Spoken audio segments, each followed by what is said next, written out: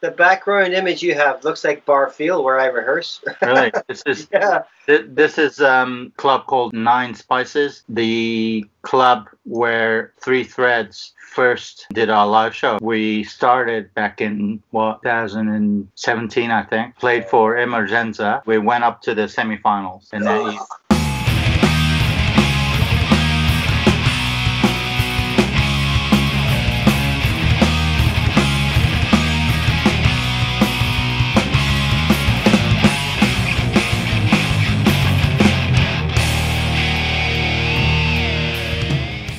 エマージェンザって今年はなくなっちゃったんですか？今年はね、決勝戦が行われるドイツの大会は多分なくなったんですよね。3万人ぐらいのフェスだから多分それはなくなったんですよ。だけど予選のやつはスリースレッズが準決勝上がれないで敗れちゃったんですけど、その大会は僕らは出演できたんだけど、その後オンライン審査に切り替わってライブハウスで演奏はするんだけど無観客で、録画でみんな見て投票するのに変わったんだよね。それ僕らにもやってくれたら結果違ったかもしれないのにと思って、来れないけど投票はするよっていう人がいたらまだ結果変わってたのになと思ってね。僅差で負けたからさ、しょうがない、運命ですな。大阪のライブハウスでクラスターが発生し、ライブハウスで発生したのが、僕らがそれで演奏中にそれがニュースが流れて、それでその日がもう最後だったのね、エマージェンザがやるライブとしてはね。Do we want to apply for Emergenza next year? Number one. No. No? No. やりましょうよ。やりたい。やりたい。Daniel wants to do it. So what's your opinion and reason behind that? See, that was kind of a fast answer, but I've been pondering this thing for a while. I hate being reliant on these kind of scenarios or events or situations. You have to rely on the music in the band. That's what will draw in your success or your attention. So my whole energy is going into the songs and into Three Threads. You get the rest. You can't take yourself away from your art and your passion and your creativity, regardless what else happens. So if you're always focusing on TV or event, it's not good. We don't need it. Well, we have our band, we got our songs, we got the composers. That's all we need. That's what I know in my heart. でもね、多くのアマチュアバンドはみんなそうなんですよ。どっかで差別化っていうか差異化を図るっていうか、出る杭じゃないけど頭一つ出るためにね、なんかのきっかけが欲しいわけですよ。オポチュニティが欲しいわけですね。このバンドに入る前にね、ホームページとか YouTube とかいろいろ見てて、スリースレッズがやってること自体はすごくいい動きしてるっていうかね、うまい動きしてる。そのエマージェンザでのその準決勝まで進んだみたいなことがフックになってるんですよね。でも演奏してることは変わらないし、自分たちがやってるロックも変わらないんだけど、願わくは決勝に行って、もしくはドイツに行ってたんだろうけど、でもその途中まで進んでるっていう過程もまたこれうまくやってるなって話題を振りまいてるわけですよ。普通の一生懸命自分がライブやりたいからライブハウスに行ってやる以上にね、私すごくいいと思いますけどね。もちろん本質は自分たちがやりたいことをやる。I 100% know that that's in place with everybody in the band. It's great, you know, especially when Daniel came out of nowhere and was like, yeah, it's good. And that's the key point. A lot of, because I've been down the road, as you know, many, you know, 10 years in the UK and then 22 years here playing music. So I learned a little bit. And we went to Emergenza, 4 songs. Get on, fuck off, right? It's like, come on. That's why we shouldn't get too excited about these kind of things and just rely on who we are. You know, there's a story about Buddy Holly. You know, he was playing in his garage, Buddy Holly, right? And they really liked his sound, and then they started to try to change the sound. He's like, no, this is why you liked me in the first place, you know. So he stuck to his guns, kind of thing. So I think we're like that. We stick to our guns and be who we are. The rest will come. Well, you've already got a singer and a great drummer, so hey. This is Three Threads. Right. If anything, they need us. It's all the way around, right? まあブライアンが一番気にしてるのは、そうやってこうそういうので勝ち抜かないといけないから、勝ち抜くためにちょっと売れ筋の曲でも作ろうかとか、なんかどんどんそういう風になんか変わってっちゃうのは自分としては嫌だし、まあ僕も嫌だよねっていうか、Three Threads, man. スレッズとしてどういうふうにこう爪痕を残せるかっていうところだと思うよね、そこはね。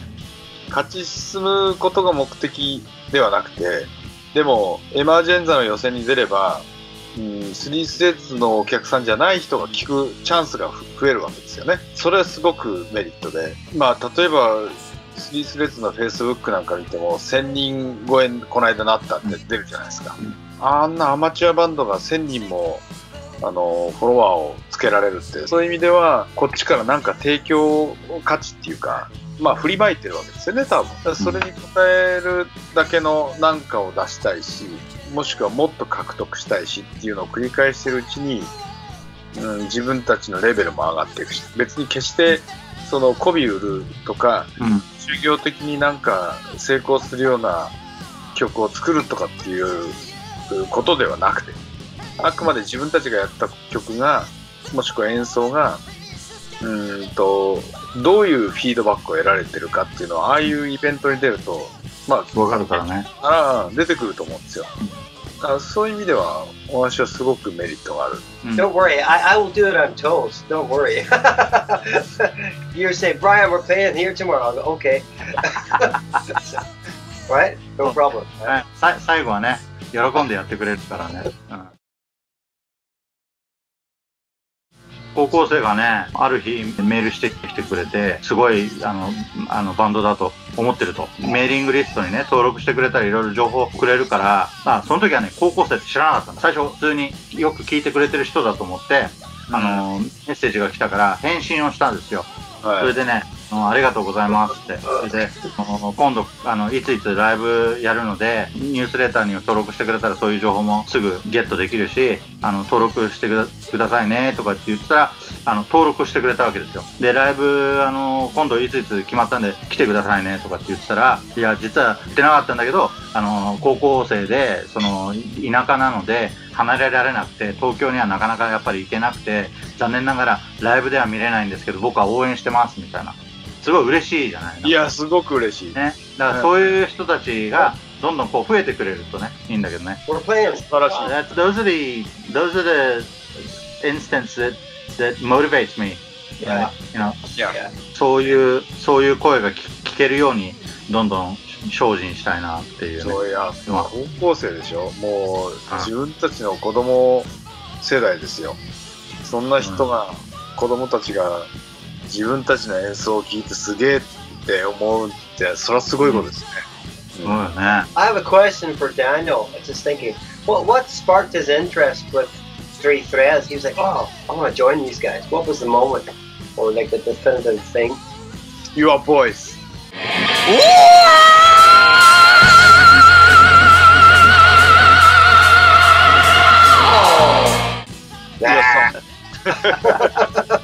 Wow.乾杯. Okay. Okay. Your voice. Yeah. Lucky for you guys, I'm a crazy singer. So that's what you need, right? 正直言うと、さっきから話してるね、その動き方とか、バンドのスタンスとか、曲とか、まあいろんなとこですよね。やっぱ自分としてはオリジナルバンドでやりたいし、同じ年代ぐらいでやりたいし、同じようなこう、流度っていうかスタンスっていうか、でやりたいし、みたいな。そういうのが全部合致してて、かつレベルの高いところでやりたいよね。それがスリースレッズのスタンスなりなんなりが全部こう割と自分の考えに近いっていうか、なんかいい感じだし、ちょっと言い方悪いのかもしれないけど、日本のバンドの中では一つのフックがあるわけですよね。外人がフロントマンで英語の歌詞で全部。That's a compliment, by the way. Well, that's lucky because I think I'm the only guy doing what I'm doing. There's no other Western guys, so there's no competition. That's your strength. 同じことダニエルのビデオ見せてもらって感じたからこうやってやろうねっていう話になったわけで、相思相愛で素敵なことですね。いや、嬉しい。Because I always like, for me, it's still a learning curve. Because you guys are always so skilled at what you do. It's always learning. I'm always like, oh, what's that applies to everyone though. Individuals are always under pressure. 各人はさ、やっぱそれあるもんね。スリースレッズの曲に合わせたフレーズってやっぱり今まで叩いてたのとやっぱちょっとずつ違うんですよ。で、自分がその曲を聴いて入れたい、まあ、フィルインおかずとかもその自分のテクニックの中にないものを入れたくなっちゃうんですね、耳に聞いてて。まあ正直それ練習してるんですよ今。日々なんか精進みたいなところはどうしてもあるかなと。Well, I gotta speak your language or we can't communicate, so you have to play. あともう一つね、私も英語勉強しなきゃなと思って、ケインとダイレクトに話せないとちょっとつまんないから、まあ今はね、まだ一回も会ってもいないし、コロナがなくなって居酒屋に行ける時が来たらちょっとダイレクトに話したいなとは思います。I look forward to that. Actually, oh yeah, some news. I'm coming on Friday. Yeah, I'm going to stay overnight in Shinjuku and stay Saturday night as well, and then leave on Sunday. 14日夜飲みに行ってもいいですよ、私。Why don't we go out night of the 14th for a couple of drinks? Yes, a couple.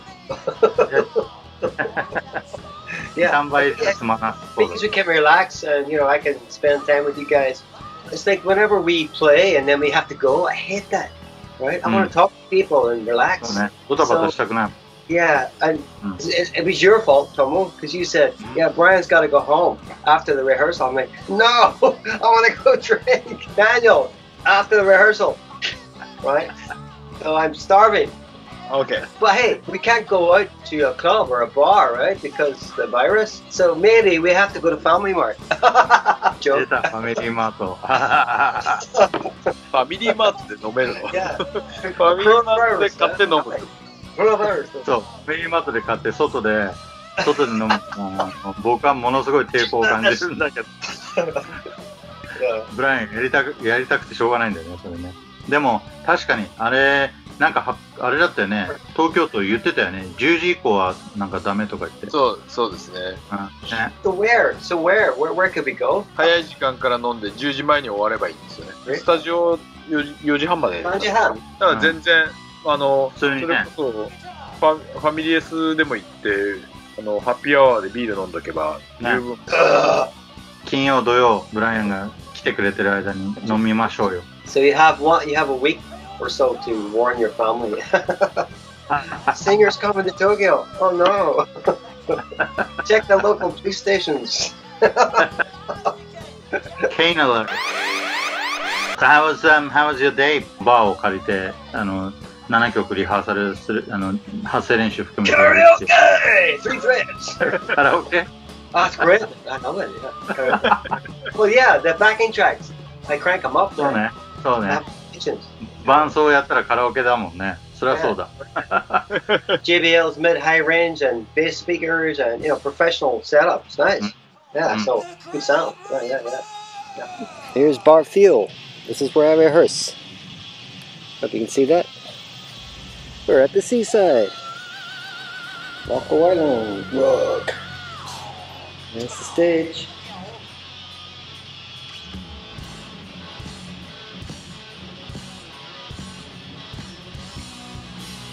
Steel dining cap and C.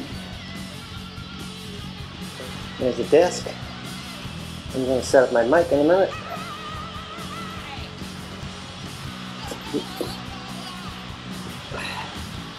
There's all the toys. I'm going to use the smaller desk here. The Yamaha. The MG24. Cool. Been here many, many times.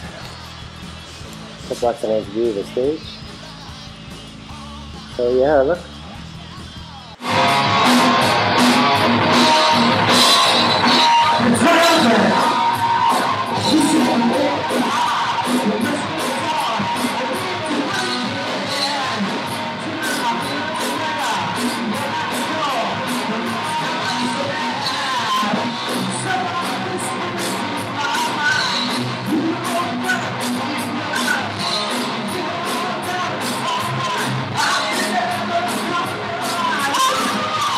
何回かやったらちゃんとレコーディングしたいよね。そうですね。Live band, live recording. まあ自分としては自分が叩いたやつを残しといきたいなとは思いますけど。Here's the point, Tomo. I don't know what you guys think, but before we play live, I'm so serious and focused and kind of meticulous. So once I get on stage, I'm like, fuck it, it's too late now. Let's have fun. 進行とか気にしながらライブやんないもんね。もう一回ステージ上がったらね。直楽しむだけだからね。そんなもんだよ。Well, this is good because a lot of projects I've been in, they didn't get beyond like let's play the songs well. You know, they kind of froze and they never put the icing on the top. If you'd be very meticulous, you could go into the drums, isolate say like a snare, and you could on like certain parts of the song, you could give it an effect, sound like whatever, right? Even with all the parts, and same with guitars or solos or vocals. That was exactly what we were talking about last week. りょうと僕らがまさに前回僕らがその話してたもんね。Now we can play the songs. Okay, so but we have to, you know, go into detail and say to the drummer, okay, so in this song, what do you want to do here on the cymbal? What do you want to do on the tom? What do you want to do on the hi-hat? You want to do this feel, or right? And really go into it, and you could get to the point where you could reproduce that live. From my point of view, because Kikune, my ears, we need harmonies on lots of songs. We need to work on harmonies, right? Right? And I already have a plan to start that going. In terms of the way it sounds, at the moment where things are, it's great, it's natural, it's not too much, it's not overdone. It's easy, you guys could go, yeah, right? You could join in, right? On a chant. Or he could do like a stop or a choke, like maybe on round, right? These kind of things. But the actual way that you should sound is what we need to put, like the sound of your tone. We are one, invincible. Right? It's gotta sound sweeter. We are one, tough, invincible. You know, it's not language. It's just the way that, like the tonality of how you deliver it. Right? Right. Then you gotta break up the frequencies so you can separate them. You can really hear the harmonies. I know for a fact, if you have good harmonies in a band, man, it's so much better. And everybody should sing. おかしくなるぐらい全く同じことを2週連続でこの話してることになる。いやもう前回その話したもんね。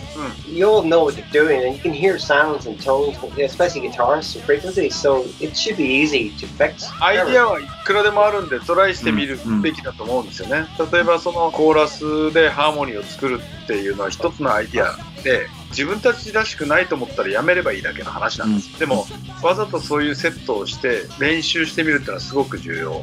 あとね、細かいこと言うと、例えばこれはどっちかというとライブよりはレコーディングなのかもしれないけども、イントロのとこで「てってってってドンドン」って入る時の「リーチ・フォー・ザ・スカイ」。ああ、リーチ・フォー・ザ・スカイですね。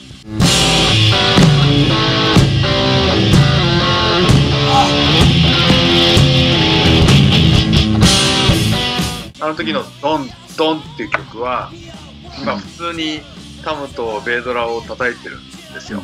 だけど例えばあそこでコンプレッションをかけてね、ワンワンってこうベースと一緒に厚みがね、厚みを出すね。ああいうそういう演出っていうのはライブでも多分できるんだと思うんですけども、曲のアレンジの一つでそれがあることによって曲が魅力的に聞こえたりするんだと思うんですよね、自分は。でそういう変化をいろんなところでうまくつけてやるっていうかね、ただ曲をやるんじゃなくて、そういうところでなんかいろんなアレンジをしてあげるっていうのが聴く側に興味を持たせるっていうのかな。僕にはずっとだからもうここがフェーズ1みたいな、みんなとりあえず作った曲みんなでできるようになったよねっていうのがもう基礎的なフェーズ1で、フェーズ2がじゃあ音作りどうするとか、コーラスもっとまとめてできるようにどうするとかっていうのを、そこが多分また生みの苦しみがあると思うんですけど、やりたいやりたくないっていう意見も多分に出てくると思うけど、でもやってみるのが多分一番大事だよ。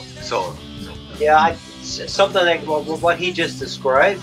If you have that and you make that like the drum part is the dominant part in that section, boom, boom, right? Yeah. And you can really hear that, you know, like the fine tuning or the effect that's on the drum. It makes a world of difference to the human ear. And that applies to every member's. 想像では本当自分はそれがいい感じがしてて、一回やってみて、でも、うん曲作った人からしたらいや僕はそんなイメージじゃなかったんだと、うんだからそれならそれでもいいと思うんですよね、うんまたアレンジし直せばいいわけで、うんまあ少なくとも5人の意見が出てきて、トライしてみて自分は予想してなかったけど良かったじゃないとか、でも自分は予想してないことだから嫌だったっていう、うんいろんなケースが出てくると思うんで、うんまあ、それは別にバンドの中でね消化してあげればいいと思う。 It was fun speaking with you guys. Thank you very much. Yes. And Thank you for watching Rock Blood. Yeah. Rock Blood. Rock Blood. Yes. We'll be back again soon. Yeah.